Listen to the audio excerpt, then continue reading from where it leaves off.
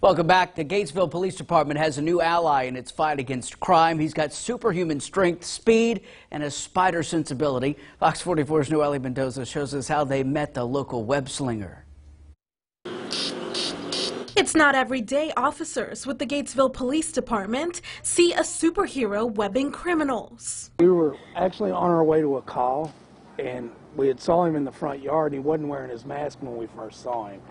And I told Officer Land here, I said, hey, that's pretty cool. When we come back by, if he's still there, let's stop and get a picture.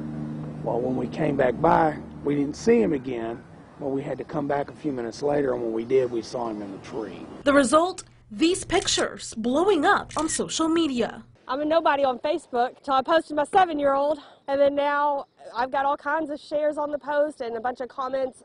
Really positive interaction with our community. Kaylee says she posted the pictures to show that these officers took time out of their busy schedule to make a little boy's day. With everything going on in the media, it was something simple, but something that meant the whole world to this little boy. He made our day.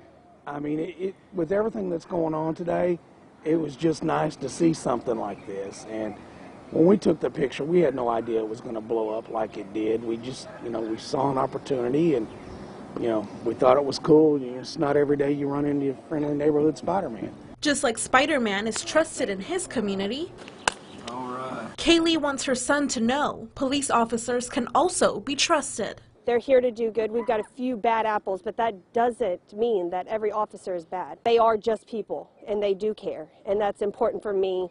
That's the message I want my kids to have, not what everybody else is putting out. What do we think about our officers in Gatesville? Good. They're good. Noelle Mendoza, Fox 44 News.